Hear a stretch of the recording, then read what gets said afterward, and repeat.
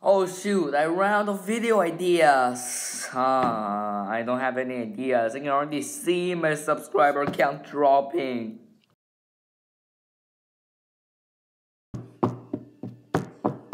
Yes, here we go.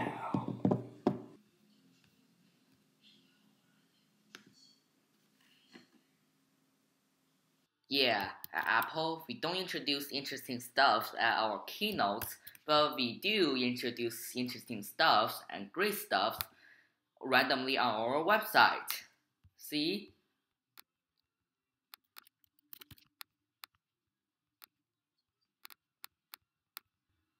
This is the brand new 16-inch MacBook Pro. Let me just refresh the website.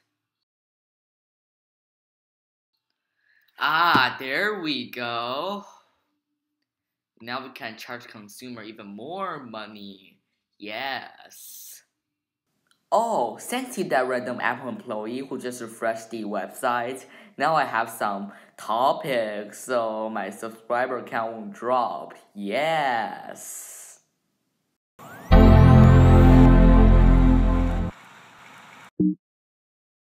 Hi guys, if you don't know it already, Apple refreshed their website and released their long-rumored 16-inch MacBook Pro on Wednesday.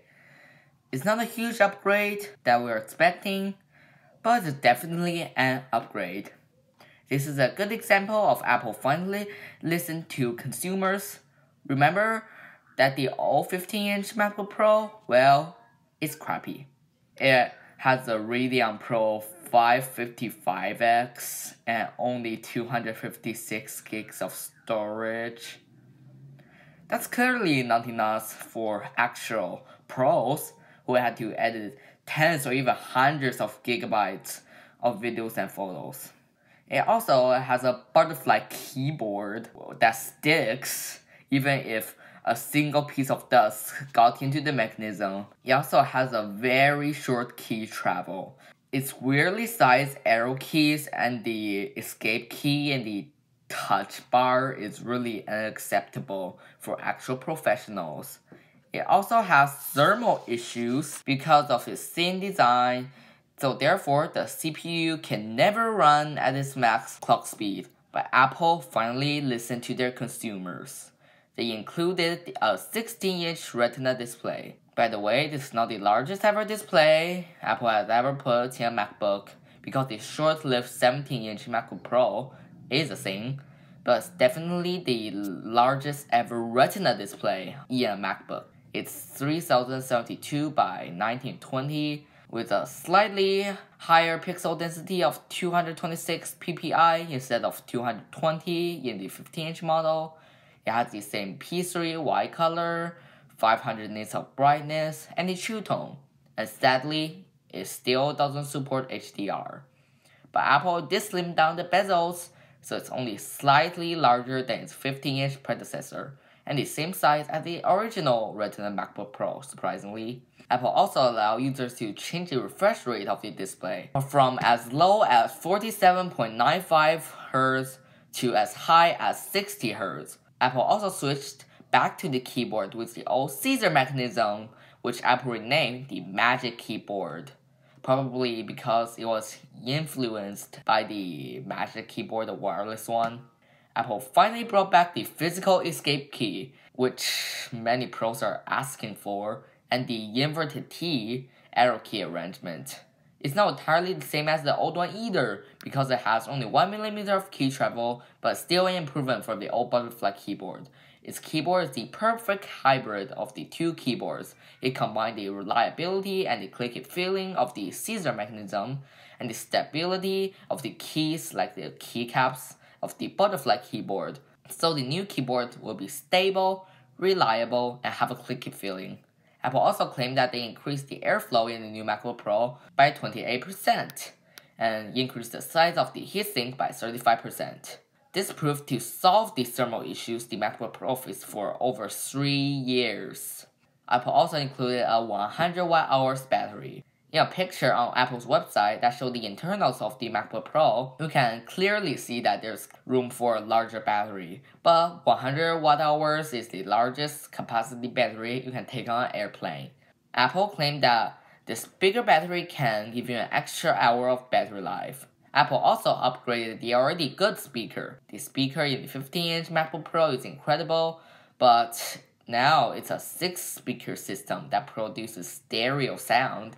The dual force cancelling woofers, I don't know if I pronounced that right, reduces system vibration for a clearer, more natural sound and deeper bass. Apple also included a new 3 microphone array that records very good sounds. Apple claimed that you can record a podcast with it. I don't know if that's true, but it's good.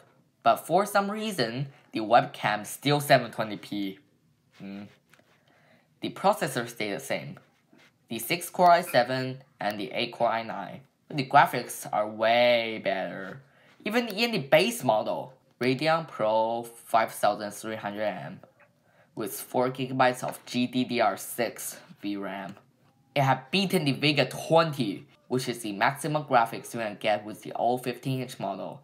You can also go to 5500M with 4GB of GDDR6 for an extra $100, and the 5500M with 8GB of GDDR6 for only $200 more. It's also configurable to a 64GB of 2665MHz DDR4 RAM, which unsurprisingly is still soldered to the board for $800 extra, which is an improvement over the 15 inches maximum RAM of 2400MHz 32GB DDR4. You can also get 8 terabytes of SSD storage for, well, the entire cost of the computer. But this is definitely good news for the pros because they need storage. And again, it's also soldered to the board. And because of these changes, the new MacBook Pro is 0.75mm thicker and 0.3 pound heavier. But I wouldn't mind because of how much better this computer is. But how about the cost? Well, it's $2,399 for the base model, which has a 2.6 GHz 6-core i7, Radeon Pro 5300M, 16GB of 2666 MHz DDR4 RAM, and also 512GB of SSD, which is a big improvement over the 256GB in the base 15-inch model, so pros actually have room to store their stuff. So, this is all I can say about this new MacBook Pro. It's absolutely amazing to see that Apple actually listened to consumers this time. I'll probably visit the Apple Store and make a review episode about it later.